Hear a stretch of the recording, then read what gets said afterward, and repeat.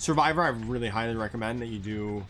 100% for the controller sensitivity, because if you don't have 100% sensitivity, or like 90 or 80 at the lowest, you won't be able to do like proper 360s, which isn't essential to do as Survivor looping, but it definitely helps as a last ditch effort to save yourself in a chase, just to try and do a 360 right before you die. It doesn't hurt to do that. You obviously want to play at the sensitivity you're comfortable with,